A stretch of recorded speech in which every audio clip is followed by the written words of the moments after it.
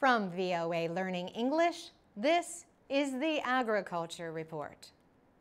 Farmers in the eastern part of the Democratic Republic of Congo are protecting against crop theft in an unusual way. The farmers are growing crops that are less likely to be stolen. The United Nations Food and Agriculture Organization says in the past year, many farmers have started to grow different crops. Guillaume Kahomboshi is a food security expert with the FAO in Goma. He says small farmers think the wars that break out at harvest time may just be an excuse to steal their crops. Mr. Kahomboshi notes that most of the people in Rutshuru, a territory near Uganda, are starting to grow soybeans. The expert suggests this is because soybeans are not good to eat until they have been dried and milled. He says the armed groups want food that is ready to eat.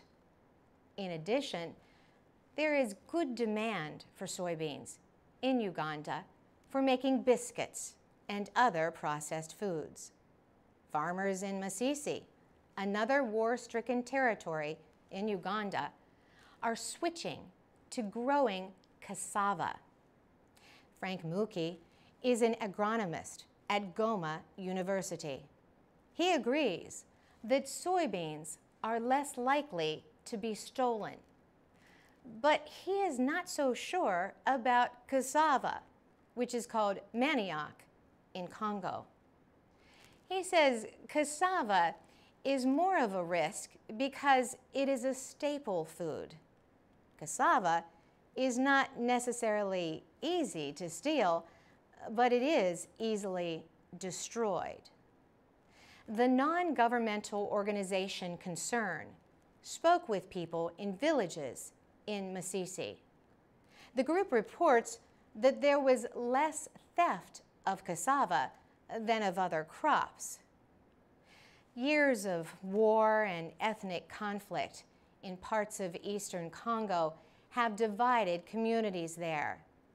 This means villagers' crops are as likely to be stolen by their neighbors as by the armed groups.